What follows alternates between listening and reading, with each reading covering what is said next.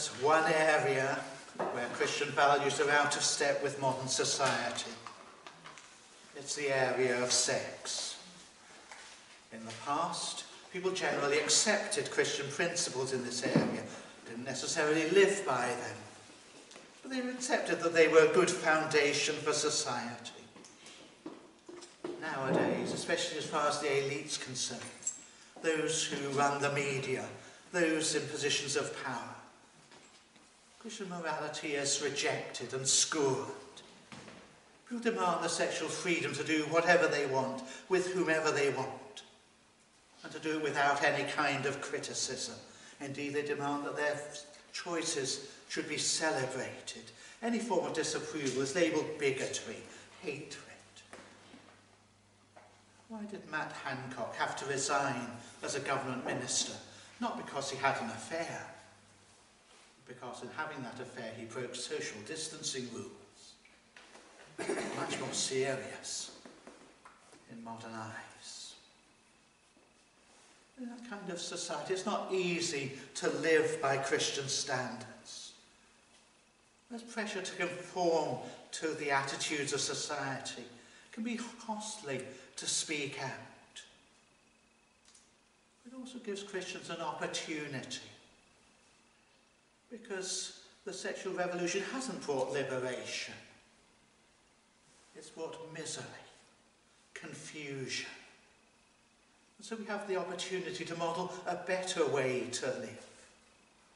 And that better way is the way which God lays down in his commandments. He didn't give these commandments to make us miserable, to frustrate us. He gave them for our good. He's our creator. He knows what is best for us. And as a loving God, he wants what is good for us. So we need to have confidence God's way is best, even when those around find our values strange, outlandish. So let's look at that seventh commandment. You shall not commit adultery. To quote the title of a recent book, why does God care who I sleep with? And the first answer to that question is because of what it says about God. Because of what it says about God. If I asked you to describe the character of God, what words would you use? Holy, obviously. Almighty, all-knowing, loving. But it will be long before you came to that word, faithful. Know that the Lord your God, he is God, the faithful God, who keeps covenant and mercy for 1,000 generations with those who love him and keep his commandments. The psalmist says, your mercy, O Lord, is in the heavens. Your faithfulness reaches to the clouds. As we read from Lamentations, through the Lord's mercies we are not consumed, because his compassions fail not. They are new every morning. Great is your faithfulness. Notice how in all those three quotations, God's faithfulness is closely linked with his mercy, with his steadfast love. It's the Hebrew word chesed. It occurs many times in the Old Testament. It's a beautiful word. It's very hard to portray its meaning by a single English term. It's a faithful, loyal love, mercy and grace, binding a man to his Lord and to his neighbour, his friend. And this is what God is like. He's a faithful God, a covenant-keeping God, a loyal, a merciful, a gracious God. And that's why he prohibits adultery, because adultery is the exact opposite of his nature. Sexual sin lies about the Creator. It misrepresents his character. So here's the first point. If you take nothing else from the sermon, take this. God is faithful. God is faithful. You can always rely on him. If you trust him, he'll never let you down. He'll never abandon you. God is faithful. And he wants us to be faithful. What do we find when we look into our hearts? Is there that same commitment to faithfulness? How important is it to us that we be reliable in every area of our lives? As with the sixth commandment, Jesus goes beyond the outward act. You have heard that it was said to those of old, "You shall not commit adultery." But I say to you that whoever looks at a woman to lust for her has already committed adultery with her in his heart. Jesus isn't talking about a casual glance at someone. He's not talking about noticing that someone's attractive. He's speaking about that lingering look, a mental undressing. The imagination, what it would be like to use that person sexually. If you look at a woman to arouse, to cultivate, to nurture sexual desire, then you're committing adultery with her. Sexual attraction isn't sin, but gazing at a woman other than your wife to arouse sexual desire is. And it makes no difference whether that person is standing in front of you, or you're looking at an image on a screen or in a magazine, or even a mental image conjured up by words in the page on the novel you're reading. Fantasizing about sex outside marriage is wrong. Perhaps we should go further. Graham Bainand suggests it must also include romantic or emotional fantasy. You don't necessarily imagine having sex with someone you're not married to, but you imagine intimacy or romance with them. It's easy to deceive yourself in this area, to try to sidestep the command, to evade its force. Remember an example Tony Hutter once used. A man knows he must be faithful to his wife. He allows himself to think about what might happen if she died, so that he was free to consider somebody else. The command probes the heart, not just the outward actions. To borrow the language of the Westminster Larger Catechism, it includes the body, mind, affections, words, and behaviour. We look up, we see God's faithfulness. We look in, we examine our own hearts. And then we look ahead to Jesus Christ. And we see that Jesus perfectly kept this commandment. In the Gospels, we see him interacting with a variety of women, from the most respectable to the most disreputable. Think of the woman at the well, for instance. There's never a hint of impurity, even when he's associating with prostitutes. And of course, Scripture portrays him as the bridegroom of the church. Ephesians tells us, husbands, love your wives, just as Christ also loved the church, and gave himself for her, that he might sanctify and cleanse her with the washing of water by the word, that he might present her to himself a glorious church, not having spot or wrinkle or any such thing, but that she should be holy and without blemish. Christ is faithful to his bride. He isn't promiscuous. He doesn't please himself with self-indulgence. He gives himself sacrificially for his bride. He intends to see her holy and without blemish. And here's good news for those who know they fail to keep this commandment. God doesn't cast away those who come to him in repentance and faith. Christ works to transform them, to remove every spot, every blemish, every imperfection. And that means that we also must not reject those who are sinners in this area. We mustn't turn away from them in disgust as though they're something beneath us. Certainly we must not allow sexual sin within the church. We must be ready to share God's love for sinners with those sinners. We must assure them, all who turn from their sins, whatever those sins, however blatant, however appalling they seem, those who come to Christ in repentance will be pardoned. They will be accepted. They will be received into his family. We look ahead, we see Christ as the bridegroom, preparing, beautifying his church. And then we look down at the path of our feet. How do we set about keeping the commandment? Brian Edwards comments that marriage is sustained more by loyalty, faithfulness and commitment than by heady romance. I want to suggest two main principles for you this morning.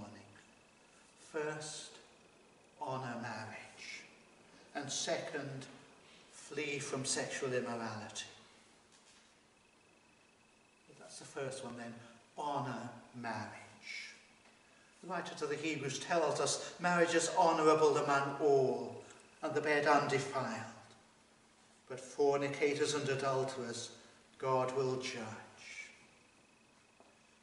Whether you're married or unmarried, young or old, the command to honour marriage applies to you. Our society has a love-hate relationship with marriage, doesn't it? On the one hand, it loves weddings, and it praises those who've been happily married for decades. Think of the late Queen Elizabeth, 70 plus years of marriage to Prince Philip, her rock as she described him. But on the other hand, it doesn't expect that to be the norm. It often sees marriage as outdated, boring, restrictive. And government policy doesn't encourage marriage. Doesn't reward faithfulness. Doesn't matter how many studies demonstrate that a stable marriage improves mental and physical and economic outcomes for the whole family. Social policy won't favour marriage over other arrangements. There are well-funded pressure groups that are only too ready to criticise any hint that marriage is best. But in that context, we must honour marriage. Those of us who are married need to demonstrate the benefits of marriage by our own example of commitment and faithfulness. But for all of us, whether married or not, the way that we think and speak about marriage is important. If we honour marriage, we'll hold it in high esteem. We'll think of it as a precious thing. We'll speak well of it. We'll want to say things that support marriage in general, specific marriages in particular. We'll hate saying anything that would undermine marriage. We'll want to honour rather than endanger marriages in what we do. And that's not always easy, is it? Especially when either we or the people we're speaking to have experienced the pain and heartache of a broken marriage. This is a fallen world. The reality of marriage often falls far short of the ideal, and we mustn't exaggerate the benefits of marriage as though it's a cure for all the ills of society. Marriage is God's plan for human flourishing. But marriage is not God. It can't meet all our needs. For those of us who are married, the way we think and speak about our own spouses is particularly important. You know what comes immediately after that verse I quoted from Hebrews? Let your conduct be without covetousness. Be content with such things as you have. Be content with what you have. Don't be comparing your spouse with someone else's spouse. Maybe someone else is better looking. Maybe they are better with the children. Maybe they are less liable to become stressed if work is busy. But God hasn't given them to you. You must focus your attention on the spouse you do have, not on someone else. Drink water from your own cistern, running water from your own well. A friend of mine once talked about 2 ministers he knew who had left their wives for other women. He said the one common factor between those two men was that they tended to run down their wives when speaking to other people. Anger or contempt towards a spouse, devalues both the spouse and the marriage union, creates a system for adultery.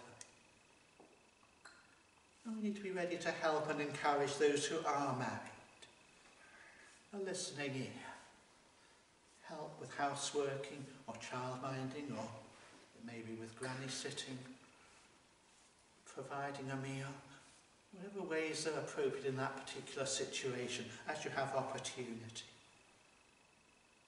And in speaking of marriage, we won't often have lengthy discussions with other people, but maybe sometimes we can make a comment or ask a question that, as it were, puts a stone in someone's shoe that troubles them, something that gives them another way of thinking about the subject. I remember decades ago one of my colleagues saying that she wouldn't marry anyone without first living with them to make sure they were compatible. Now, she wasn't speaking specifically to me, it was a comment to a room full of people. I didn't say anything. I've always regretted not asking a question. How does living with someone on the basis if you're not happy you can walk out prepare you for a relationship of lifelong commitment?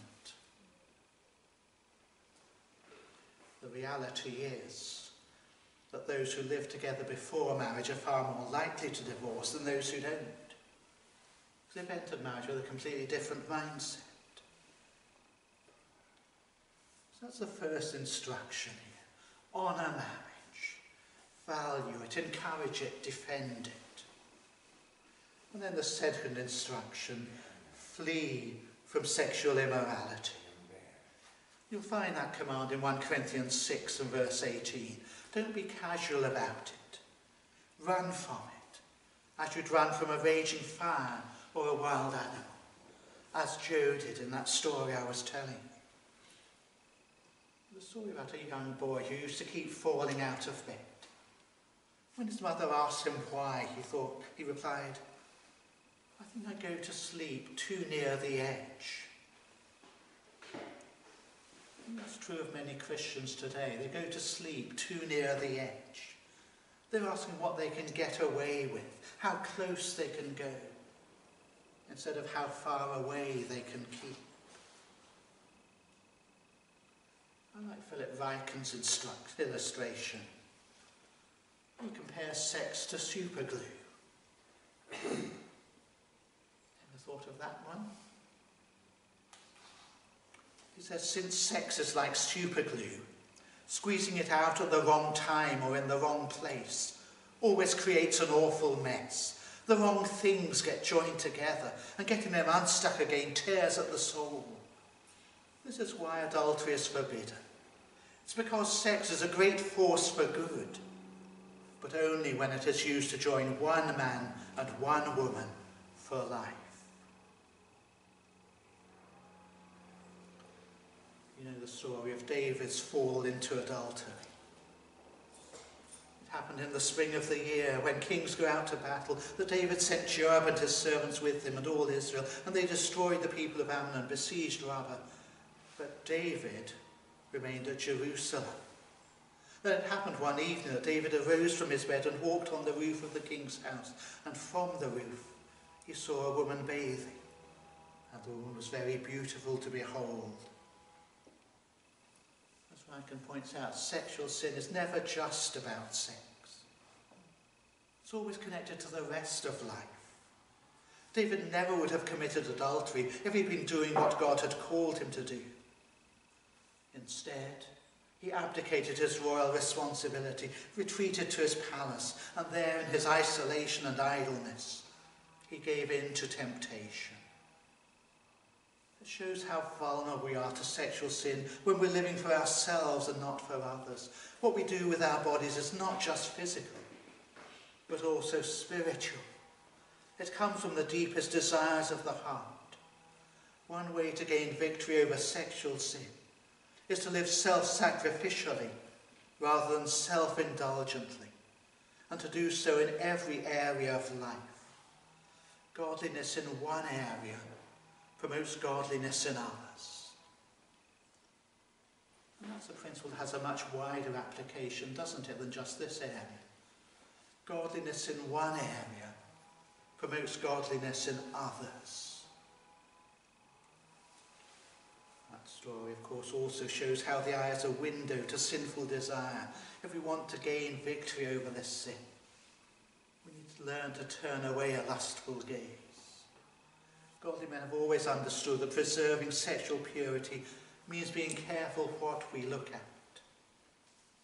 And godly women do their best to assist by dressing modestly, not arousing sexual desire. In Ephesians 5, Paul warns against fornication and all uncleanness or covetousness. He says such things should not even be named among you, as is fitting for saints. And obviously he doesn't mean that literally. He speaks about them himself. You can't warn against them without mentioning them. What he's saying is that we should not only shun these sins, but avoid spending our time thinking and talking about them. Because thinking and talking about them can produce an atmosphere in which they're tolerated, they're considered normal, and that subtly promotes their practice. There shouldn't even be a hint of immorality among us. As Paul goes on, neither filthiness, nor foolish talking, nor coarse jesting, which are not fitting.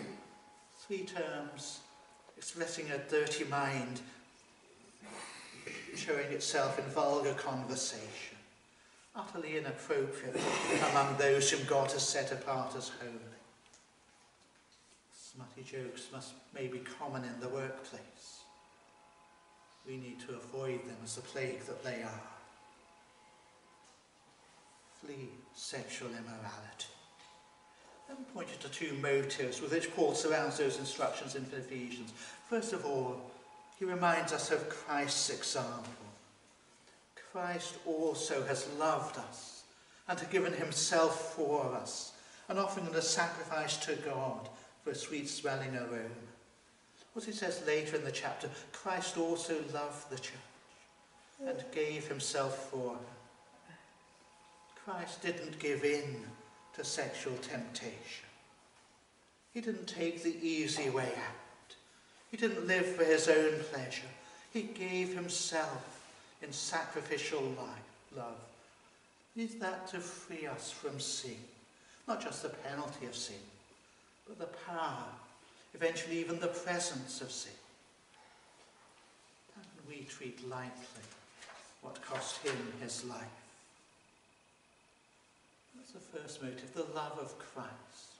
What he has done for us to free us from sin. And then secondly, Paul reminds us of God's judgment. No fornicator, unclean person or covetous man who is an idolater has any inheritance in the kingdom of Christ and God. Let no one deceive you with empty words, for because of these things the wrath of God comes upon the sons of disobedience. Dallying with temptation is playing with fire. Paul gives the same warning to the Corinthians. Neither fornicators, nor idolaters, nor adulterers, nor homosexuals, nor sodomites, nor thieves, nor covetous, nor drunkards, nor revilers, nor extortioners will inherit the kingdom of God. Sober words. But of course then he goes on, and such were some of you. But you were washed, but you were sanctified, but you were justified in the name of the Lord Jesus and by the Spirit of our God. See, there is hope for the sexually broken. Yes, this sin is serious. It's damaging. It brings, eventually, damnation. But it is not unforgivable. It's not unforgivable. Such were some of you, he says, but not now. Now you have been washed. Now you have been sanctified. Now you have been justified. Now you are clean. Sin does not have the last word.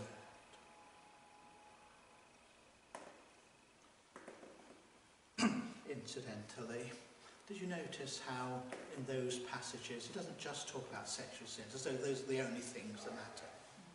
He'll mention things like covetousness, us to avoid all sin, not to focus on one area and say, well, if I avoid that, I'm okay, and I can look down on other people. He challenges us in every area. He says, some of you were like that, but not now. Sin doesn't have the last word. And so we look forward. What lies ahead for us as believers? John tells us in Revelation 21, now I saw a new heaven and a new earth.